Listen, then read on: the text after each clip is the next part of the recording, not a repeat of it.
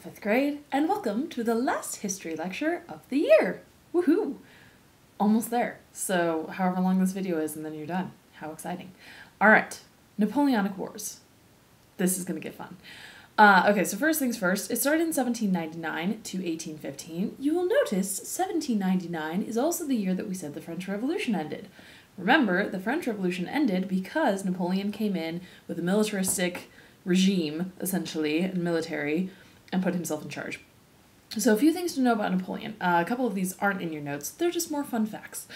So first things first, he's actually Corsican. He's not French. So there you go. Corsica is an island in the Mediterranean. It's in your Latin books. It's off of the coast of Italy. Corsica's over there. So he's kind of actually more of an Italian than anything else. But for some reason, he thought he got to take over France because why not?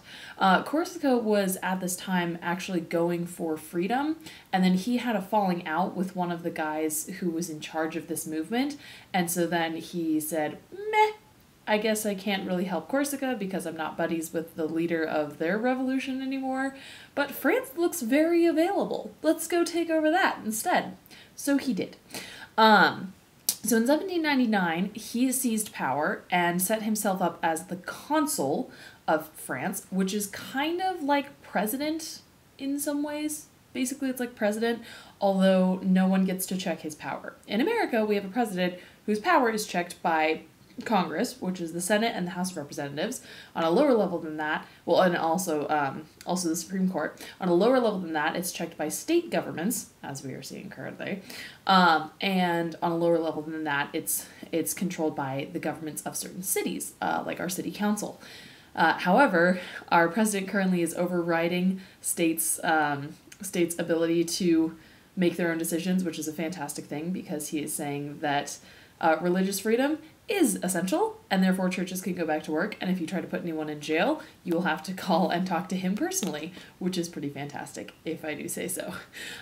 Anyways, so 1799, he seizes power and kind of sets himself up.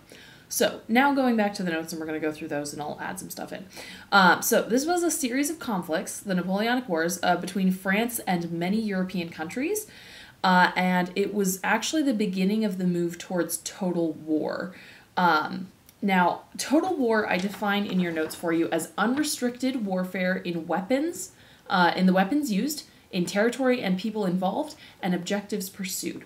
Basically, before this point, there was a certain law code that applied when you went to war. For example, women and children, off limits. You don't touch them. Weapons, you stay pretty, like, you have to fight against each other. You can't just, go super, super long distance with stuff, like with missiles, to kill people. It's up front. You have a risk of dying if you're in this war. And then objectives pursued. This was kind of the start of wars for almost no reason at all, essentially, which have gotten out of hand. So with that, when I'm saying unrestricted in weapons that are used, after the Napoleonic Wars, warfare gets insane. And I mean insane. Because up until this point, you had cavalry, which was horses. You had some guns, but they weren't like the best. And you had cannons. And that was kind of it. After this, within 100 years of this, in World War I, you start having mustard gas, which is a gas that you put in a bomb, shoot it at them, and it just kills everybody, unless they have a gas mask. And were you at risk at all when you did this? No, because you could be like a mile away and shoot it, and then boop, they're all gone. And so this is when warfare starts moving into really just ugly warfare. The first example of ugly warfare after this, because this one stays fairly tame, not super tame, but it stays fairly tame in terms of warfare. I mean, we are talking about war. But the next one after this, where it just gets bad, is the war between the states in 1850. 1860. I'm an idiot. I'm sorry. I'm sorry, brain flip. So in 1860 to 1865, you have the war between the states, and that's where things get really, really brutal.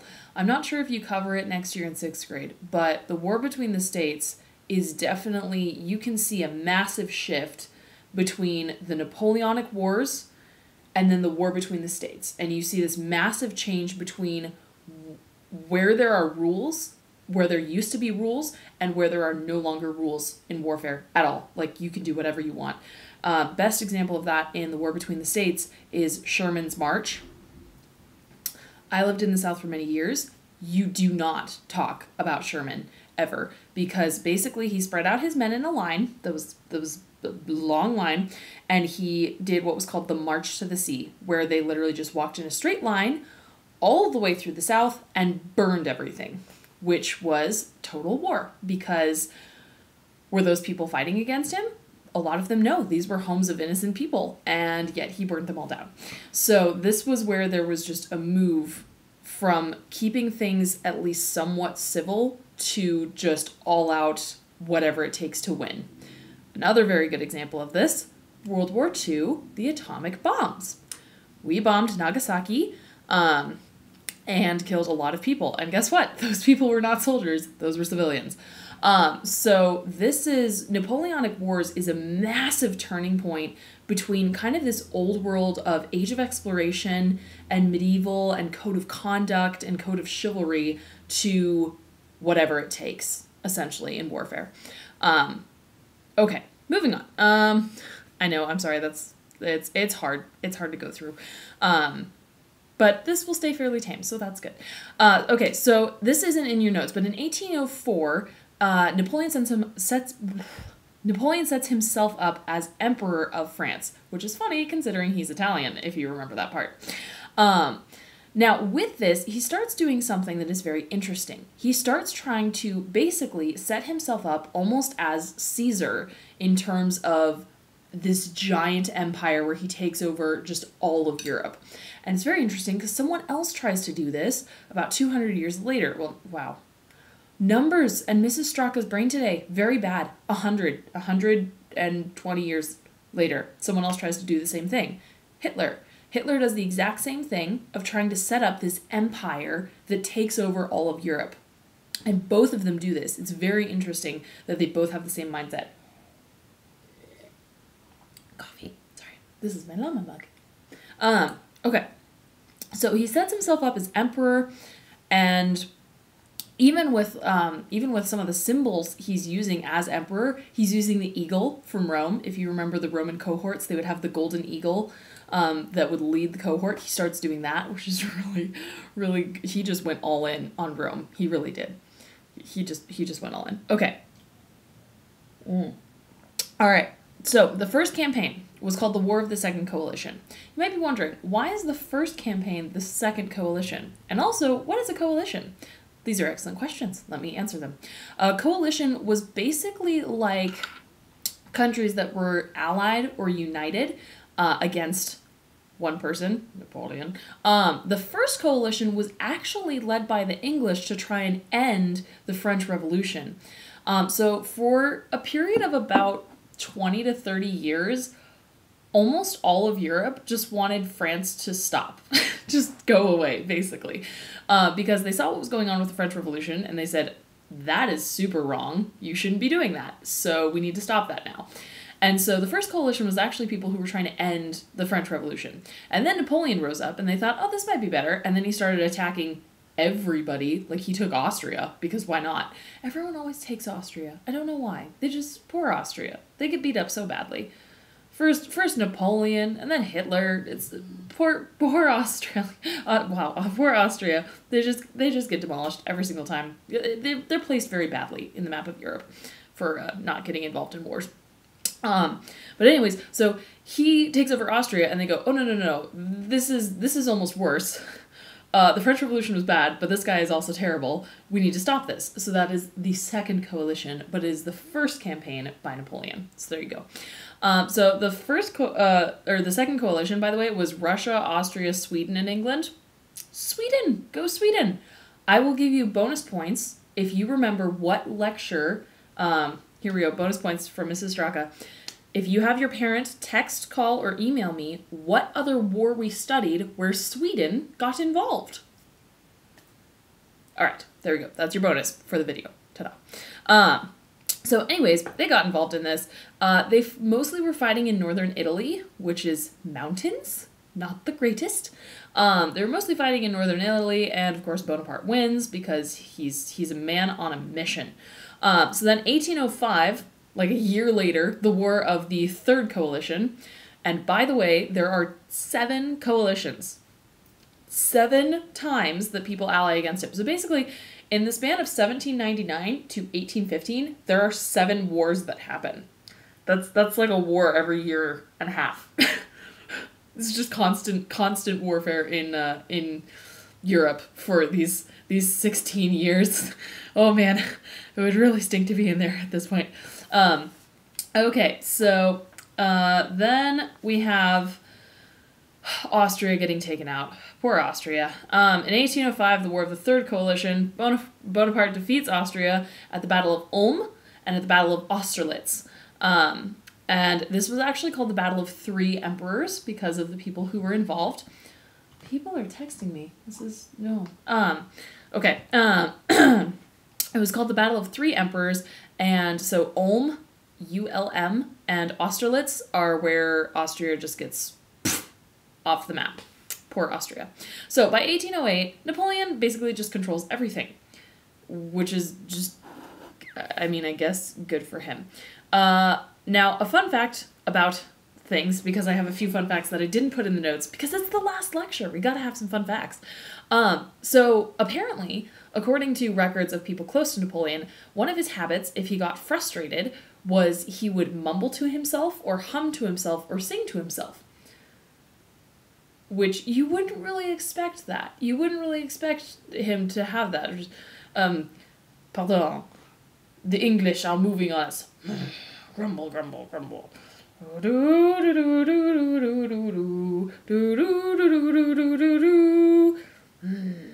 Okay, let's do it. You wouldn't expect that to happen. But apparently he liked to do this. And on top of that, apparently, according to people close to Napoleon, he was a bit tone deaf. So it actually annoyed people a lot that he would get frustrated. And imagine, he had to get frustrated often because, you know, people were constantly fighting him for 16 years. He was tone deaf. And so he would start singing or mumbling or humming to himself, but it was like totally out of key. It was,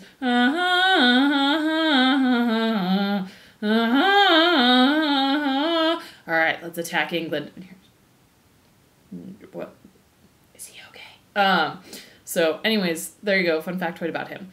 Also, if you have heard of the Rosetta Stone, which I have mentioned, I've actually gotten to see it. It's currently in England because England, spoiler, England eventually beats him and they steal a lot of his stuff, including the Rosetta Stone. So in a campaign that he was running in 1799 when he first took power, he had some people go into Egypt and start taking things from Egypt and attacking Egypt. And they found the Rosetta Stone. And if you don't know why the Rosetta Stone is so important, I will explain. It is a black stone that has 3 languages on it. One is hieroglyphics, or hieroglyphs from Egypt. One of them is Demotic Egyptian, which is basically like colloquial Egyptian. And then it had Greek on it. And so because of this stone, people were actually able to translate Egyptian hieroglyphics, or hieroglyphs, I keep saying glyphics, hieroglyphs because of this stone. And without it, we probably would not have done, like maybe, people are smart, maybe we would have gotten there, but it made it a lot easier. So the Rosetta Stone, it's actually not that big. It's oh, well, you can't really see it because you're not here. It's basically from like, well, here, I can, hold on. We're going to sit up a little. It's basically from like the bottom of my torso to my head is about the height of it. It's not super large. It's not this giant monolith that you're just, whoa. It's actually pretty small. And it was just an edict that was written on it, a law that was written on it in 3 languages so that the people could understand it. And that happened to be our key for translating Egyptian. So that's cool. So anyways, there you go. Fun fact. Also, another fun fact about him, he carried poison on his person at all times, apparently, because if he was defeated in battle, he was going to just chug it because he didn't want to get captured. But we'll get to that in a minute because that gets interesting. Okay, so 1808, he has all of Europe. However, he makes some very key mistakes. And those mistakes are, one, because he's taken over all of Europe, he makes his brother the king of Spain. Now, this is a terrible thing because his brother was not the smartest. And if you bring someone who is not from that country and you put them in charge of all of these people and he's stuck by himself, guess what? The people are going to revolt and take over.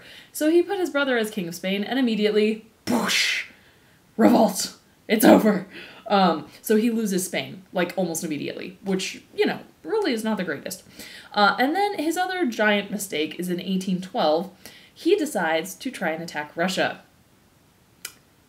I've talked about this in class before, why we don't attack Russia. Do you remember why we don't attack Russia? It's giant, and a lot of it is frozen, and winter is the worst. And so if you get stuck there in winter, it is going to be very, very bad. So in 1812, he attacks Russia. Now, he succeeds in taking Moscow. Moscow falls, or Moscow, rather, because it is Russian. Moscow. He takes Moscow in the Battle of Leipzig, but he is forced to retreat due to weather because it's winter. Now, guess what other very famous historical person decided to take over all of Europe and then decided to attack Russia, and things went absolutely horrible for him? Hitler. That is correct. Now, on top of this, I don't have this in the notes, but when he attacks Russia, he is attacking Russia and then he is starting to retreat. However, England and Spain, because Spain, has revolted against his brother, decide, hey, look, he's stuck in Siberia. I have an idea. Why don't we just close off the western front against him so that he comes back to more people fighting him? That's a good idea. So they do that, and it does not go well for him. And 1814 is the final nail in the coffin for him on this set of things. He is defeated and has to abdicate, which means give up the throne, and he is banished to the island of Elba for 300 days. Now, you might be saying, 300 days? Why 300 days? Well, that's because he escapes. And to help put this in a more visual way, I have done a Mrs. Straka drawing. Quickly, hold on, I need a color that will show up. I've done a quick Mrs. Straka drawing of a map of the world. Ta-da! Look, it's pretty. Okay, so with this map, I'm going to demonstrate why it was a terrible idea to send him to Elba. Let me see if I can make this obvious. Okay, France is right here. This is France. This is his happy place. This is the place we don't want him to get back to. Here, I need to prop this up. Actually, I need to close my window. Hold on. We need the lighting to not be reflecting. Okay. So, France. This is where we don't want him to get back to. Now, if you are a wise person, you are thinking, yes, we do not want him to get back to here. Therefore, let's put him like here, or like here, or maybe here. Or over here in India. Let's stick him somewhere he can't get back. But guess where Elba is? Elba is right here. Now, it might be hard for you to see that dot. There's the dot. It is right next to Italy and France. It's right there. So, of course he escapes within a year of being put there because you put him right next to France. Why would you do that? So they do that, and that's ridiculous. So he tries to return to power because he escapes, obviously. And he tries to return to power, and he has what is called the 100 Days Campaign. And the 100 Days Campaign is basically where... I'm going to reopen my window slightly because my lighting got weird. There we go. The 100 Days Campaign was basically about 100 days where he was rampaging around France, Italy, and Europe, and then gets shut down at Waterloo. So let's talk about that. Battle of Waterloo, 1815. It does not go well. So basically with Waterloo, what essentially happened was he had his men all lined up, and it had been raining heavily. So he has 72,000 men. England is going to fight against him, and they only have 68,000. And they're lined up, and this is in Belgium, by the way, which makes total sense. England is fighting France with a Italian leader in Belgium. So anyways, they're lined up on this battlefield in Belgium. Now, it has been raining heavily, and Napoleon decides, well, we have the upper hand. We have more people. We have 72,000. They only have 68,000. We've got 4,000 more guys who are disposable. I know, let's wait for the ground to dry so that they don't get bogged down in the mud marching across it to go attack the English. Now, you would think this sounds like a good idea, except England had sent out a help call to the Prussians, and the Prussians happened to show up then. So Napoleon, instead of starting the battle at the very beginning of the day, waits until about noon to actually start this battle. And by noon, the Prussians had arrived to back up the English, and now the English have more people than the French. And so it creates a massive disaster. Napoleon is defeated very quickly, and according to reports, he rode away from the battlefield on his horse crying. So that's not great. After that, he is sent to St. Helena, where he does not escape from, and he dies in 1821, 6 years later, at the age of 51. Now, if you're wondering, why didn't he escape from St. Helena? He made it off of Elba very easily. Visual demonstration time. St. Helena, this is our lovely map of Europe, and, you know, the world. St. Helena is right about here. This is 1,200 miles to get back to France, which is not going to happen. So they finally learned their lesson to not put him, you know, right next to his country, and they stuck him in the middle of nowhere on a tiny little island off of Africa. And he did not escape from there, because that's what you should have done in the first place if you wanted to get rid of a person. Now, when he died, he was measured by a French doctor, and this actually led to one of the most common myths, the most common myth about Napoleon, which is that he was very short. He was not. So what happened was, because of the revolution, France decided to change a lot of stuff about their country, including their system of measurement. So their measurement was now French units. And in French units, he was 5 foot 2 inches of French units. And the problem was, nobody translated that to the equivalent of everybody else's system of measurement, like inches or the metric system. And so people just said, he's 5 foot 2. No, because when you translate it across, he was actually 5'7", which at the time was an average height. 5'7" is, if Mrs. Straka is standing, because Mrs. Straka is a ridiculous giant who's super tall because her family is all really tall. If you were standing next to me and you were 5'7", you'd be about here. So Napoleon would be about this tall. Now, that seems really short to you guys, but that's actually about average in the world in a lot of places is 5'7", and the average height for women is 5'4", so I look like a giant next to an average woman. Because why not? Genes. Okay, so... Oh yes, I was going to tell you about the poison he keeps around his neck. With the poison he keeps around his neck, he was going to, you know, off himself if he ever got captured, which he didn't do. But he took this poison when he was on the island of Elba. Wait. Nope, St. Helena. I'm sorry. He took it when he was on St. Helena. And the problem was he had it for so long, because he had it for like 16 years at this point, that its potency went down a lot. And so he took it and just ended up getting really sick and having a very unhappy time of it. And so that totally backfired on him. Another thing that is really quite ironic, very ironic. A famous quote by him was, "Never interrupt your enemy when he is making a mistake." Now, this was a very famous quote, and he thought himself very clever for saying it. But the irony is, that's exactly what England did for him while he was making the mistake of waiting until noon. England did not interrupt him while he was making this mistake, and it led to his absolute defeat. Final thing, because if you remember, and if you remember from our chant, our history chant, France was bankrupt after the revolution, Napoleon got a lot of money. How did he get this money? In 1803, he sold the Louisiana Purchase to the United States for $15 million, which was for 503 million acres of territory. So that's like 503,000,000,000. acres. So, you know, like all of America, basically. So he sold all of that to us, 503 million acres of territory for $15 million, and that is how he was able to fund all of these wars against 7 different coalitions. How very fun. England was involved in basically every single coalition, because England just really hates France. Like, a lot. They really don't like France. They super didn't like Napoleon. He was the worst.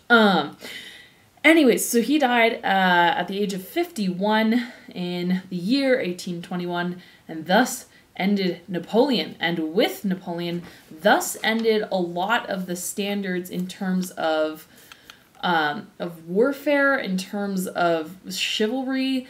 A lot of that ended with Napoleon, because everyone wanted, more than anything else in the world, they just wanted Napoleon to not win, and they did not want him to take over Europe. And then more than anything, Napoleon wanted all of Europe.